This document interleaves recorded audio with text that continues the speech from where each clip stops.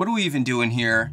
It's Fishwife time. Slow smoked mackerel with chili flakes. Yeah, this is hot on the heels of our previous Fishwife review. You've got mail. They sent out an email that came, I swear, as soon as I finished uploading the previous video. Yeah, we've got new mackerel, you don't say. Well, I'm highly suggestible, so I bought it immediately and it came pretty quick. Here it is.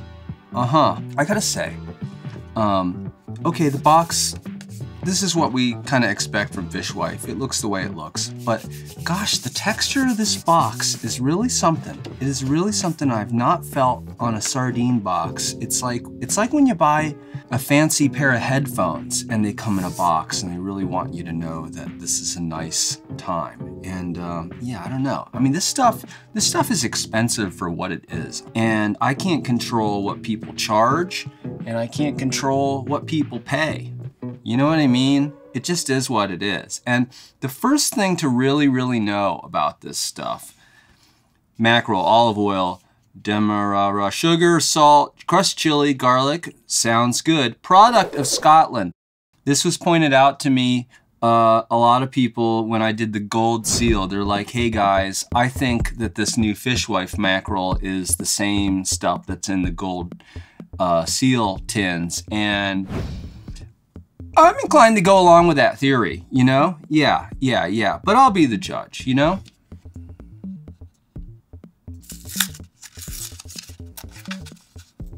I didn't want to go too long after the gold seal mackerel review to look at this stuff because, you know, I don't know. I wanted to make sure the comparison made sense.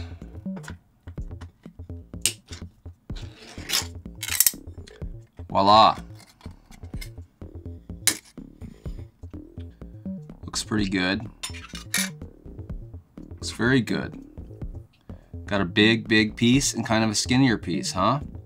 Got my Fishwife tongs here with me because I'm gonna use those to get them out of here. And then I have a feeling that we're gonna go mano a mano, or rather hand to fin against these mackerel, right?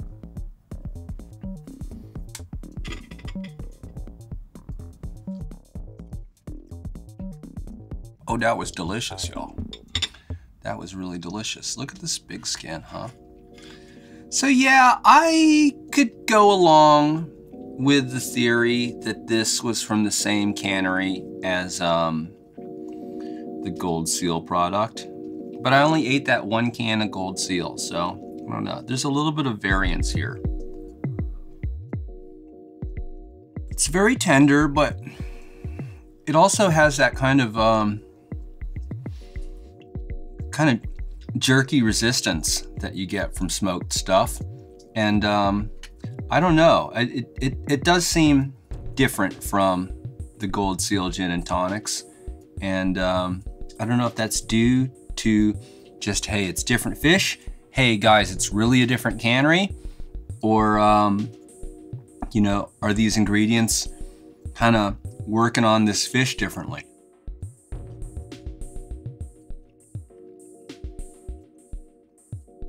Really dynamite texture. Really fun and different. I don't know, man. I don't think this is the same stuff as the gold seal. Wow, this fish, really great texture. Kinda.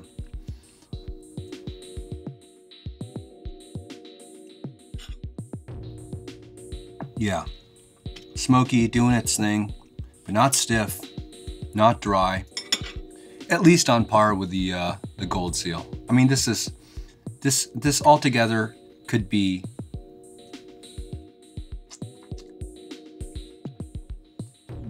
two to three times the price. But it's different, you know, it's different.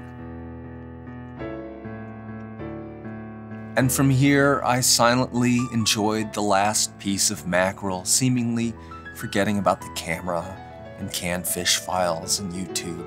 But you know what I didn't forget? Yes, how grateful I am for my Patreon supporters, Yes, supporters like Dean's Listers, Justin Sheffield, and The Anomaly. And fishy freaks like Dan Goodwin, Tom K, and You're Not a Fish. Thanks again. Back to the show. You guys, that was great. That was amazing. I think that was my favorite Fishwife tin so far. Yeah. Is any can of mackerel worth more than $10? Price is highly subjective. This has a pretty box, and you can kind of show up to somebody's house and say, hey, I brought this, and their wife goes, ooh. He makes it sound sinister. It's not. She's right, okay. How much does that cost to make somebody go, ooh? You know, I don't know. I don't know. It shouldn't cost more than $10, but maybe it does. I don't know. Thanks for watching. I'll see you next time. Bye-bye.